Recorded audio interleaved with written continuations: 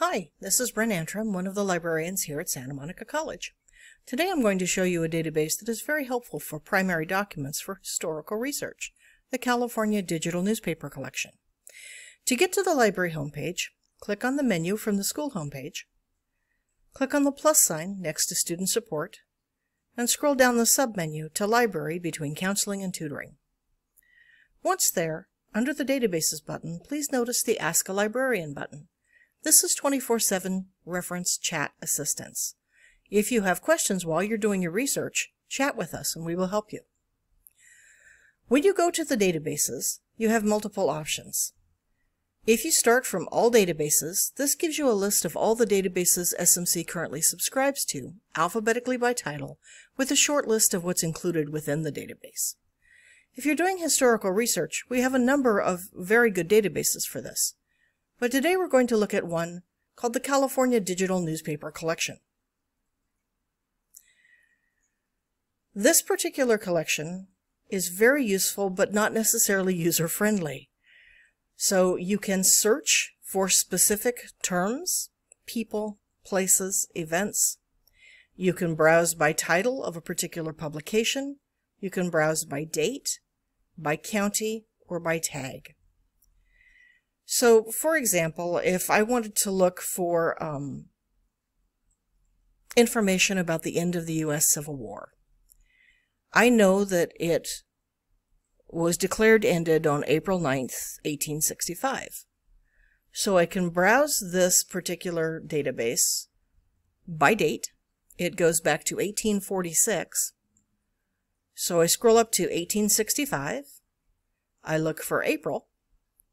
And within April, I won't look for the day, in part because it takes a little time for news to get across the country to the newspapers, particularly when they're using telegraphs, but also because many of the newspapers in 1865 didn't publish over the weekend.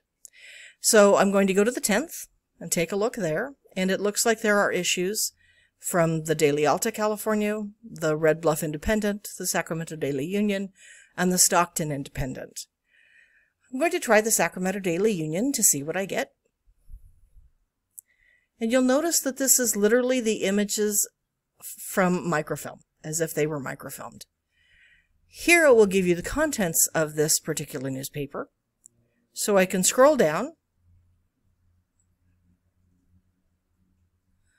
and see what they were talking about. Glorious news. Let's take a look at that. Glorious news, surrender of Lee and his whole army to Grant. This is an official news dispatch from the War Department of Washington, April 8th, 1865. And this tells about the surrender of General Lee and his army to Lieutenant General Grant on the terms proposed by General Grant and the end of the Civil War. So if I decide I like this, I can right-click and I can say, clip this article.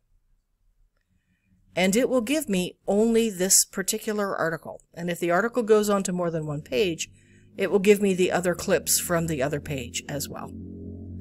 At that time, I can right-click again.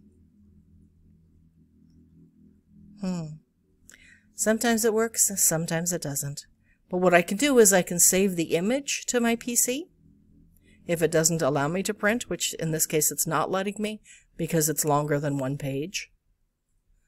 And at that point, I can manipulate the image, cut it, make it printable, and add it to my paper. Or I can extract part of it and use it for a quote or an illustration in my paper. So this is how you use the California Digital Newspaper Collection to find primary documents for history research. If you have any questions, please ask a librarian via chat. Good luck with your search, and be well.